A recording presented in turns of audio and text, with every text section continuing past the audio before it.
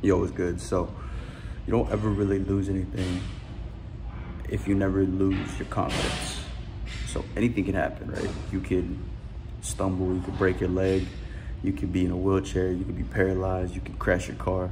But as long as you never lose your confidence and your belief in yourself, you never lost anything, right?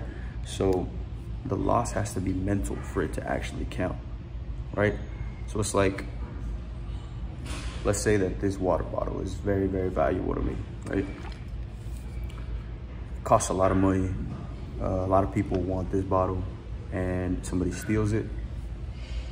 It's never really a loss if I can't just go get it again. See what I'm saying?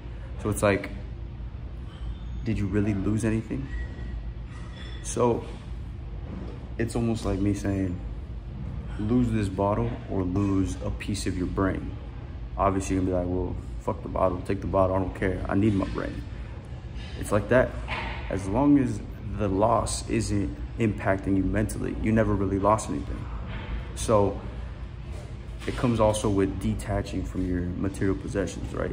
You could always get another car, you could always get another pair of shoes, you could always get material things, don't matter. You could just always get it again, right? That's why I don't understand how people are so careful with their shoes, right? Oh, I can't crease them. Oh, I can't dirty them. It's like, bro, they're your shoes. They're on your feet for a reason. They're gonna get dirty. So you're playing a game you're gonna lose. So I would rather have a good time having nice shoes, and if I mess them up, I get them again, right? Than to always be in this state of mind of like, I can't mess my shoes up. I can't get them creased. I can't get dirt. Bro, that's too much energy to just be thinking about something so small, right? And that also goes, I'm gonna make another video on this, but I feel like those little decisions that you make, those little states of mind that you're in of you're just worrying about random shit, is also the reason why you can't focus on bigger things, because you're too distracted by little shit. Oh, my screen is broken. Oh, my shoes are dirty. Oh, just shit that doesn't matter. You know what I'm saying?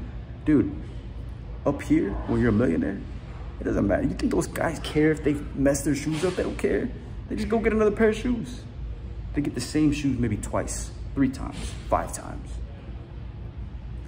There's too much bigger things to be worried about than just to be worried about those little small things.